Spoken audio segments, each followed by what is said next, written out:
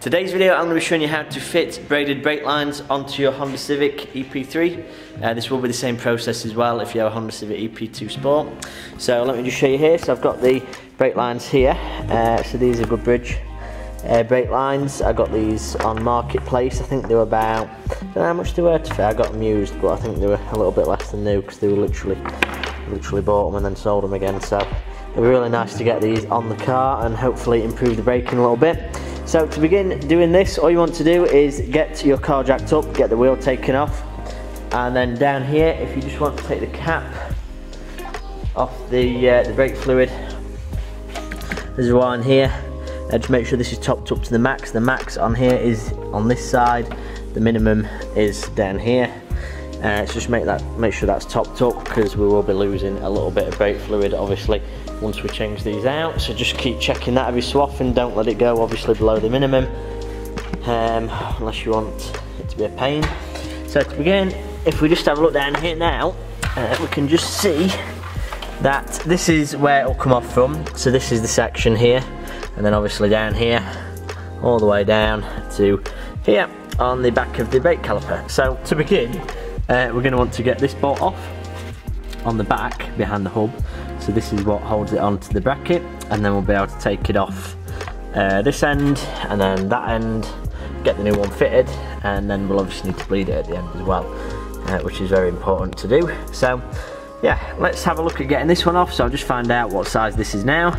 Okay, so I just had a look. This is actually a 13mm that you'll need to get that off, so I'll just go ahead and get that bracket off now. Okay, so now that's out, we'll just get that bracket off. So that was fairly easy to do. Thankfully that bit's not rusted on. I'm expecting this bit will be, where the little C-clip comes out. So it might be just worth spraying a bit of WD-40 on, and then this clip will pull that out and then disconnect it there. Is it that side? Yeah. So just on there, fit it back on, and then we'll get this one off. Also just forgot to mention, just make sure you've got a bucket, because obviously it will come out here, you know, on the caliper. So just make sure, you know, just to be a little bit safe, make sure you're not getting brake fluid everywhere. Okay, so I've now got that little C-clip out. That was actually very surprisingly easy to get out, and I thought this was going to be a real pain, but all I did, if you get a flathead screwdriver and you just wedge it behind the back where the little tab is, you push it there, and then just go against that, push it there, and just keep pushing it like that up against that, like that, and leveraging it, it'll just push out. Now thankfully it wasn't rusted on that bad, so it came off pretty easy, just a bit of WD-40, so that's easy enough. So now that's off of there, I believe we just need to get a spanner and just loosen this one off, and then that will just come out of there then. And then we can get that off, so let's take a look at that now. I'll probably take this one off here first, the back of the caliper, just get that off first, and then look at getting that one off. We've got that one off of there, we'll be able to just take this one off and then get the new brake line fitted. Okay, so just mention one thing, just make sure that you leave this clip on here before untightening this. Now I don't know why I took that off, but I took that one off and then undoing that, and it just spins obviously, so just make sure you have that on. But yeah, it's on, so it was really simple to do. We've got that all tightened up here. We're just going to put the bolt back in here, and then we'll be good to go. So then I'll do all the rest, and then we can bleed the system through and make sure that we've got enough brake fluid in there as well. Okay, so that was definitely more of a pain than I thought it was going to be fitting these.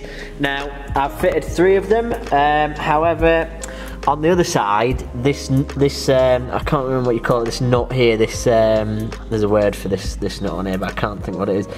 Basically, it won't come off the other side, so I've just got the standard shit brake line on there, so you see that one ready to go on. So I've just left it in a load of WD-40, but it's really bad, so I don't know whether I want to get a whole new brake line done for that one, but all the others went on okay. So obviously just want to bleed the brakes, so get one of these, you know, for bleeding it, put that end onto the bleed bit, and then just obviously start from the furthest point from the ABS, so that'll be the other side, then that, then the other side, then this side, and just keep depressing it with the cap off, and then just keep topping it up, don't let it go below the minimum, and then just do that, tighten it up on each corner, and then you should be good to go.